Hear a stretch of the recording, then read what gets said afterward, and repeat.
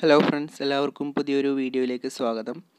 ഇന്ന് നമ്മൾ ഡിസ്കസ് ചെയ്യാൻ പോകുന്നത് അസറ്റുകളുടെയും ലയബിലിറ്റീസിൻ്റെയും ക്ലാസിഫിക്കേഷനെ കുറിച്ചാണ്. ഓക്കെ, അപ്പോൾ നിങ്ങൾ ഈ ചാനൽ ആദ്യമായിട്ടാണ് കാണുന്നതെങ്കിൽ ചാനൽ സബ്സ്ക്രൈബ് ചെയ്യുക, അതുപോലെ വീഡിയോ ലൈക്ക് ചെയ്യുക, മറ്റുള്ളവരിലേക്ക് കൂടി ഷെയർ ചെയ്ത് കൊടുക്കുക. നമുക്ക് വിഷയത്തിലേക്ക് കിടക്കാം. ആദ്യം എന്താണ് അസറ്റ് എന്ന് നോക്കാം. Assets are things of value or economic resources owned by the business. Assets are things of value or economic resources owned by the business. ബിസിനസ്സിന് സ്വന്തമായിട്ടുള്ള എക്കണോമിക് റിസോഴ്സസ് അല്ലെങ്കിൽ തിങ്സ് ഓഫ് വാല്യൂ, വാല്യബിൾ ആയിട്ടുള്ള തിങ്സിനെയാണ് നമ്മൾ asset എന്ന് പറയുക. ബിസിനസ്സിൻ്റെ സ്വന്തമായിട്ടുള്ള മൂല്യമുള്ള എന്ത് വസ്തുവിനെയും അസറ്റ് എന്ന് പറയാം. Asset is something that an organization owns. ഒരു ഓർഗനൈസേഷൻ അല്ലെങ്കിൽ ഒരു സ്ഥാപനത്തിന് സ്വന്തമായിട്ട് എന്തൊക്കെയുണ്ടോ അതെല്ലാം ആ സ്ഥാപനത്തിൻ്റെ അസറ്റുകളാണ്. ഓക്കെ, എക്സാമ്പിൾസ് ആയിട്ട് പറയുകയാണെങ്കിൽ land and building, plant and machinery, furniture and fixtures, vehicles, stock of goods, അതുപോലെ cash, trade mark, good will, ഇതെല്ലാം ബിസിനസ്സിൻ്റെ അസറ്റുകൾ തന്നെയാണ്. ഓക്കെ, ഇനി അസറ്റുകളുടെ ക്ലാസിഫിക്കേഷനെ പറ്റി നോക്കാം.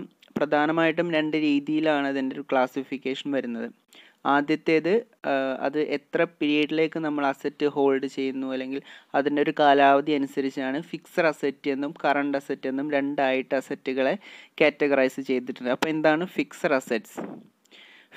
Fixed assets, assets which are acquired four relatively longer periods for carrying on the business are called fixed assets. Assets which are acquired for relatively longer periods. താരതമ്യേന ഒരു longer പീരീഡിലേക്ക് acquire ചെയ്യുന്ന അസറ്റുകളെയാണ് fixed asset എന്ന് പറയുക. ബിസിനസ്സിൻ്റെ പ്രവർത്തനങ്ങൾ നടത്തിക്കൊണ്ട് പോകുന്നതിന് വേണ്ടി ഒരു ലോങ്ങർ പീരീഡിലേക്ക് നമ്മൾ അക്വയർ ചെയ്യുന്ന അസറ്റുകളാണ് ഫിക്സഡ് അസറ്റ്. സാധാരണയായിട്ട് മോർ ദാൻ 1 ഇയർ ആണ് പറയുക. ഓക്കെ, അപ്പോൾ ഒരു വർഷത്തേക്കാൾ കൂടുതൽ കാലാവധിയിലേക്ക് നമ്മളുടെ ബിസിനസ്സിൽ നിലനിൽക്കുന്ന അസറ്റുകളെയാണ് നമ്മൾ ഫിക്സഡ് അസറ്റ് എന്ന് പറയുന്നത്. അതിന് എക്സാമ്പിൾസ് ആണ് ലാൻഡ് ആൻഡ് ബിൽഡിംഗ്, അതുപോലെ plant and machineries, furniture and fixtures, vehicles, ഇത്തരത്തിലുള്ള കാര്യങ്ങളെല്ലാം ഫിക്സഡ് അസറ്റുകൾക്ക് എക്സാമ്പിൾസ് ആണ്. അതുപോലെ good will, patent, trade mark, copyright, ഇത്തരത്തിലുള്ള അസറ്റുകളും ഫിക്സഡ് അസറ്റായിട്ടാണ് പരിഗണിക്കുന്നത്. ദെൻ ഇനി എന്താണ് കറണ്ട് അസറ്റ് എന്ന് നോക്കാം. Current assets, current assets are those assets which can be converted into cash within a short period of time, that is within 1 year. Okay, current assets are those which can be converted into cash within a short period of time. ഒരു ചെറിയ കാലയളവിൽ, അതായത് ഒരു വർഷത്തിനുള്ളിൽ നമുക്ക് cash ആയിട്ട് convert ചെയ്യാവുന്ന അത്തരത്തിലുള്ള അസറ്റുകളെയാണ് കറണ്ട് അസറ്റ് എന്ന് പറയുക. ഒരു വർഷത്തിനുള്ളിൽ ക്യാഷ് ആയിട്ട് കൺവേർട്ട് ചെയ്യുന്ന അത്തരത്തിലുള്ള അസറ്റുകളെയാണ് കറണ്ട് അസറ്റ് എന്ന് പറയുക. അതായത് ഒരു വർഷത്തിൽ കുറഞ്ഞ കാലാവധിയിലേക്കായിരിക്കും ആ ഒരു അസറ്റ് നമുക്ക് ഉണ്ടായിരിക്കുക. ഓക്കെ, കറണ്ട് അസറ്റിന് എക്സാമ്പിൾസ് ആണ് cash, cash in hand, cash at bank, അതുപോലെ നമ്മുടെ debtors, bills receivables, accrued income, prepaid expenses, inventories, അതായത് ക്ലോസിംഗ് സ്റ്റോക്ക്, ഇതെല്ലാം കറണ്ട് അസറ്റുകളാണ്. ഓക്കെ, ഇനി അസറ്റുകളുടെ മറ്റൊരു ക്ലാസിഫിക്കേഷൻ ടാഞ്ചിബിലിറ്റിയെ ബേസ് ചെയ്തിട്ടുള്ള ക്ലാസിഫിക്കേഷൻ.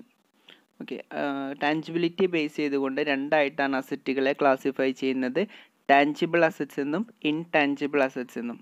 ഓക്കെ, അപ്പോൾ എന്താണ് tangible assets? Assets having definite shape and physical existence are called tangible assets. Physical existence ഉള്ള, അതുപോലെ ഒരു ഡെഫിനിറ്റ് ഷേപ്പൊക്കെ ഉള്ള അസറ്റുകൾ, നമുക്ക് കാണാനും തൊടാനെല്ലാം സാധിക്കുന്ന അത്തരത്തിലുള്ള അസറ്റുകളെയാണ് നമ്മൾ ടാഞ്ചിബിൾ അസറ്റുകൾ എന്ന് പറയുന്നത്. ടാഞ്ചിബിൾ എന്ന് പറഞ്ഞാൽ തന്നെ തൊടാൻ കഴിയുന്നത് എന്നൊക്കെയാണ്. അപ്പോൾ നമുക്ക് കാണാനും തൊടാനെല്ലാം സാധിക്കുന്ന ഫിസിക്കൽ എക്സിസ്റ്റൻസ് ഉള്ള, ഡെഫിനിറ്റ് ഷേപ്പുള്ള അത്തരത്തിലുള്ള അസറ്റുകളാണ് ടാഞ്ചിബിൾ അസറ്റ്. ഓക്കെ, എക്സാമ്പിൾസ് ആണെങ്കിൽ land and building, machinery, furniture, അതുപോലെ നമ്മുടെ premises, building, fixtures and fittings, cash, stock, ഇതെല്ലാം നമുക്ക് കാണാനും തൊടാനെല്ലാം സാധിക്കുന്നതാണ്. അപ്പോൾ ഇതെല്ലാം ടാഞ്ചിബിൾ അസറ്റ്സ് ആണ്. Okay, then intangible assets. Assets having no physical existence but are represented by rights in certain things are called intangible assets. Physical existence ഇല്ലാത്ത, നമുക്ക് കാണാനും തൊടാനൊന്നും സാധിക്കാത്ത അസറ്റുകളെയാണ് ഇൻടാഞ്ചിബിൾ അസറ്റുകൾ എന്ന് പറയുന്നത്. അത് നമുക്ക് പല കാര്യങ്ങളിലുള്ള റൈറ്റുകൾ, അവകാശങ്ങളായിരിക്കും ഇൻടാഞ്ചിബിൾ അസറ്റായിട്ട് റെപ്രസെൻ്റ് ചെയ്യുന്നത്. ഓക്കെ, എക്സാമ്പിൾസ് ആണ് ഗുഡ് വിൽ, അതുപോലെ ഇൻ്റലക്ച്വൽ പ്രോപ്പർട്ടി റൈറ്റുകൾ, അതായത് patent right, trade mark, copy right, അതുപോലെ നമ്മളുടെ കമ്പ്യൂട്ടർ സോഫ്റ്റ്വെയർ, ഇതെല്ലാം ഇൻടാഞ്ചിബിൾ അസറ്റ്സ് ആണ്. ഓക്കെ, ഇത്രയാണ് ടാഞ്ചിബിലിറ്റിയെ ബേസ് ചെയ്തുകൊണ്ടുള്ള ക്ലാസിഫിക്കേഷൻ. ഇനി മറ്റൊരു ടൈപ്പ് ഓഫ് അസറ്റാണ് വേസ്റ്റിംഗ് അസറ്റ്സ് എന്നുള്ളത്. Wasting assets, certain fixed assets will lose or reduce their value after their use. Such assets are called wasting assets. അതായത് ചില അസറ്റുകൾ അവ ഉപയോഗിക്കുന്തോറും അതിൻ്റെ വാല്യൂ കുറഞ്ഞു വരും. ഓക്കെ, അവ യൂസ് ചെയ്യുന്തോറും അതിൻ്റെ മൂല്യം കുറഞ്ഞു വരും, അല്ലെങ്കിൽ അവസാനമാകുമ്പോഴേക്ക് അത് വാല്യൂ ലെസ് ആയിത്തീരും, ഒരു മൂല്യമില്ലാത്തൊരു വസ്തുവായിത്തീരും. അത്തരത്തിലുള്ള അസറ്റുകളാണ് വേസ്റ്റിംഗ് അസറ്റ്സ് എന്ന് പറയുന്നത്. എക്സാമ്പിൾസ് പറയുകയാണെങ്കിൽ മൈൻസ്, അതുപോലെ ക്വാറീസ്, ഓയിൽ ഫീൽഡ്, ഇതെല്ലാം ആണ് വേസ്റ്റിംഗ് അസറ്റ്സിനുള്ള എക്സാമ്പിൾസ്. ഓക്കെ, യൂസ് ചെയ്യുന്തോറും അതിൽ നിന്നുള്ള ഒരു വാല്യൂ, അതിൽ നിന്നുള്ള ഒരു റിട്ടേൺ കുറഞ്ഞ് വരും. ഓക്കെ, ഇനി മറ്റൊരു ടൈപ്പാണ് ഫിക്റ്റീഷ്യസ് അസറ്റ്സ് എന്നുള്ളത്. ഫിക്റ്റീഷ്യസ് അസറ്റ്സ്, ഫിക്റ്റീഷ്യസ് എന്ന് പറയുമ്പോൾ തന്നെ സാങ്കല്പികമായത് എന്നെല്ലാമാണ്.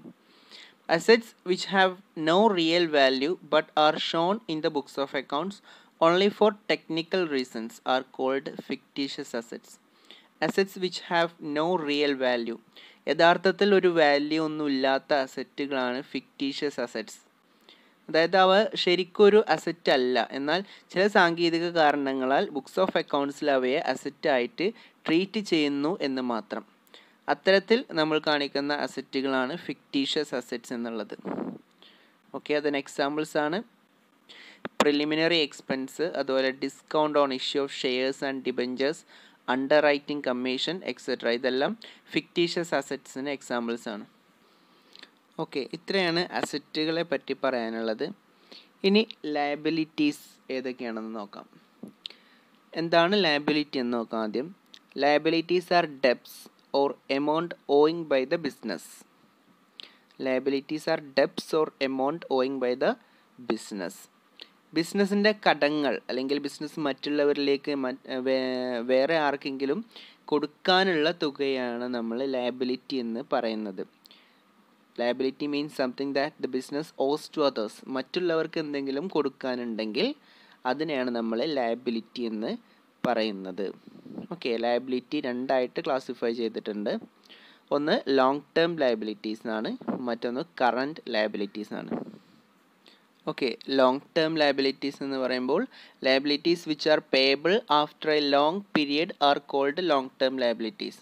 ഒരു ലോങ് പീരിയഡിലേക്ക് പേയബിൾ ആയിട്ടുള്ള, അല്ലെങ്കിൽ ലോങ് പീരിയഡിൽ കൊടുത്തു തീർക്കേണ്ട രീതിയിലുള്ള ലയബിലിറ്റീസ് ആണ് ലോങ് ടേം ലയബിലിറ്റീസ്. അതായത് ഒരു വർഷത്തേക്കാൾ കൂടുതൽ കാലാവധി എടുത്തിട്ട് കൊടുത്തു തീർത്താൽ മതി, അത്തരത്തിലുള്ള ലയബിലിറ്റീസ് ആണ് ലോങ് ടേം ലയബിലിറ്റീസ്. ബാങ്ക് ലോണുകളെല്ലാം സാധാരണ ഒന്നിൽ കൂടുതൽ വർഷങ്ങൾ എടുത്തിട്ടാണ് അതിൻ്റെ പേയ്മെൻറ്റ് വരുന്നത്. Okay, long term loans. അതുപോലെ അടുത്തൊരു ക്ലാസിഫിക്കേഷൻ കറൻറ്റ് ലയബിലിറ്റീസ് ആണ്. These are the liabilities which becomes due and payable within A year.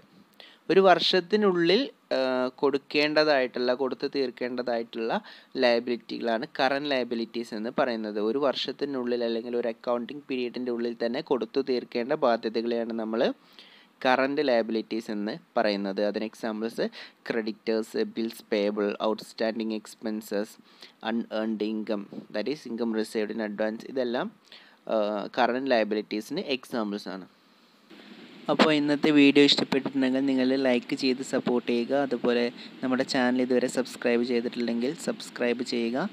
നമ്മളുടെ ചാനൽ മറ്റുള്ളവരിലേക്ക് കൂടി ഷെയർ ചെയ്ത് കൊടുക്കുക. നമ്മുടെ ചാനലിലുള്ള മറ്റ് വീഡിയോസ് നിങ്ങൾ കാണുക. പ്ലേലിസ്റ്റുകളുടെ ലിങ്ക് ഡിസ്ക്രിപ്ഷനിൽ കൊടുക്കുന്നുണ്ട്. വീഡിയോ കണ്ടതിന് വളരെയധികം നന്ദി.